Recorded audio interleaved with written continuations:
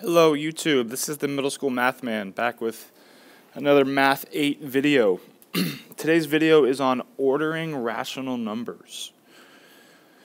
So when we are ordering numbers, the easiest way to do that is to convert all of the numbers into decimals. So as you can see, in this example, we already have one problem, or one number that is in decimal form. We have 12.2%, so we have to know how to change that percent to a decimal. And the way I do that is I take my decimal point where it is and I just move it 2 places to the left.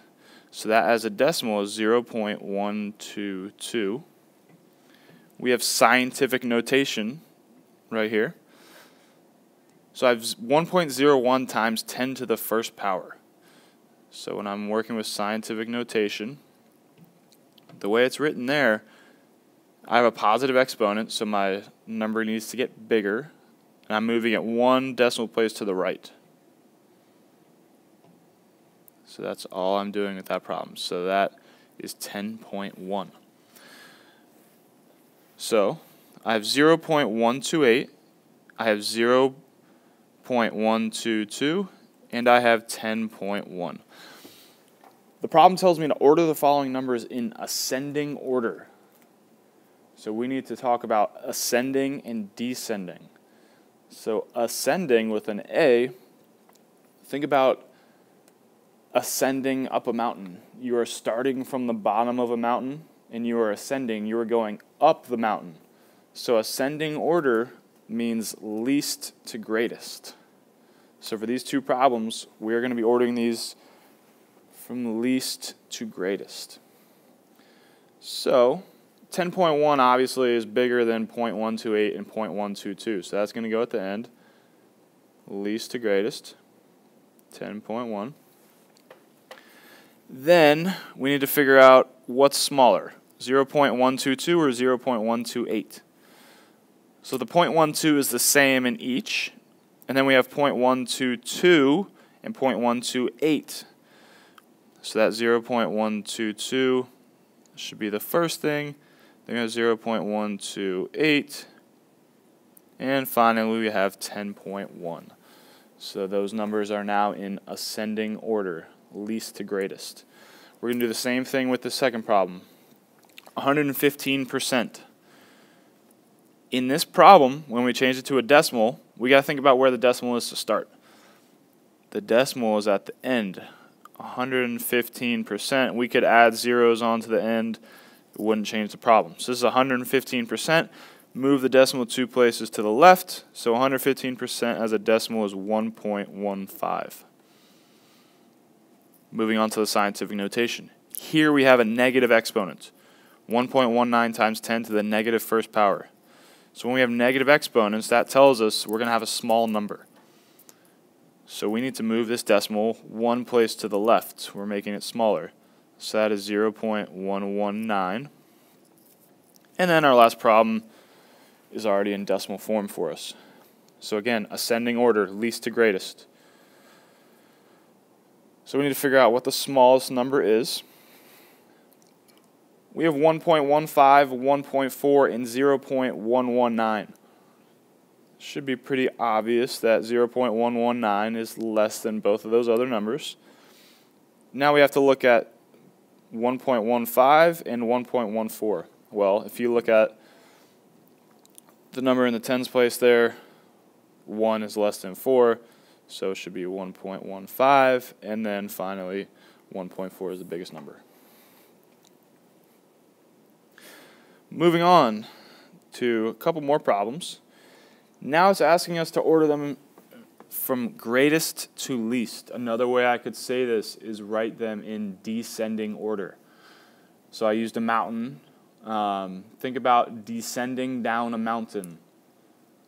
You're starting at the top, and then you're descending. You're going down. So we're going to go greatest to least, like it says in the problem. 19%. Again, move the decimal 2 places to the left.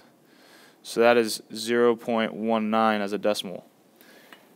19 over 20. So fractions. When we want to change fractions to decimals, we can just divide the numerator and the denominator. So 19 over 20 is 0.95. 1.9%, again, percent to decimal, move it 2 places to the left. So here we're going to have 0.019. And finally, scientific notation. 1.9 times 10 to the 5th power. So it's going to be a big number. We're going to have to move it 5 places to the right. 1, 2, 3, 4, 5. And I have zeros where I made my jumps. So that number is 190,000. So greatest to least. Now we have to look at all the numbers. I think it's pretty obvious that 190,000 is the biggest number we have. I'm actually going to write it in the original form. 1.9 times 10 to the 5th power. That's the biggest. Next, if we just look in the tens place, we have a 0, a 9, and a 1.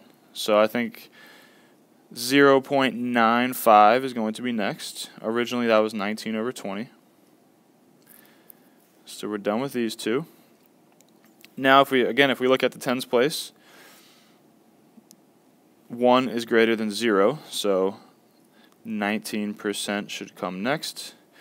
And finally, the last one left is that 1.9%.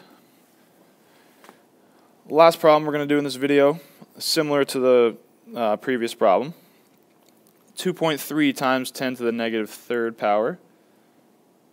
So that's going to be a small number. It's a negative exponent, so 1, 2, 3.